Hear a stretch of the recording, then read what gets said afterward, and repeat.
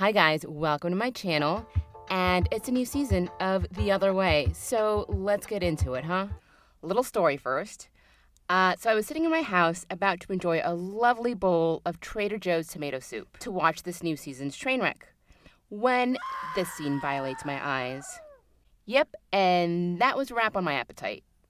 Let's meet Brandan, and Mary, one of the most codependent and unhealthy couples to ever grace our 90-day TV screens. According to them, they FaceTime each other 24 hours a day, every day, nonstop.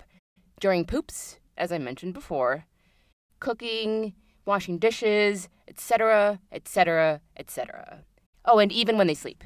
You're so beautiful when you're sleeping. I mean, if anyone watched me sleep, I think they would be more horrified from the sights and sounds emanating from my body, but that's just me. Single hour, every single minute, every single second on video call with Mary every single day. So yeah, they are with each other every minute of the day, or at least until the router goes out. More on that later. So I was feeling suffocated just hearing all this.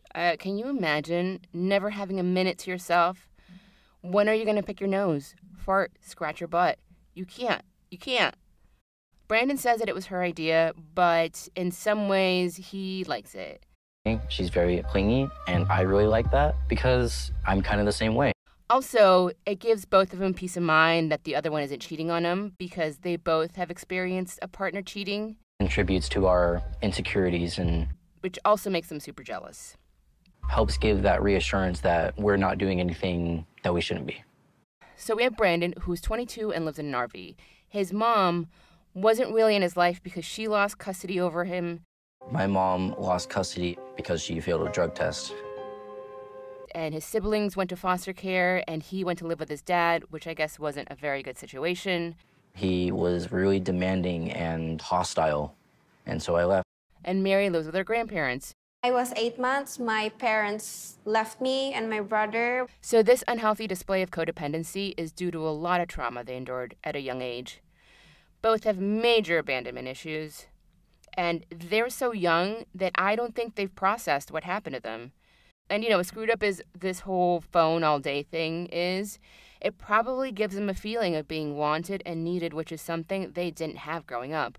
So we see how this toxic jealousy plays out when Brandan and Mary go after his teeth cleaning. Who's gonna clean your teeth? The hygienist is a woman. In Mary's dream world, me interacting with another woman would never happen. And Mary honestly looks at her like she wants to melt her with death rays. I start to get anxious and tense up when I'm around other women now because I don't want to fight with Mary. So Mary wants him to have zero interaction with women. So much so that she doesn't like it when he visits his mom. Like, where does his mom live? MILF Manor or something? I mean, come on. Also, he can't hang out with his sister because his sister has friends that are girls. Again, this is so ridiculous, and the level of control is insane. So we all know how TLC edits.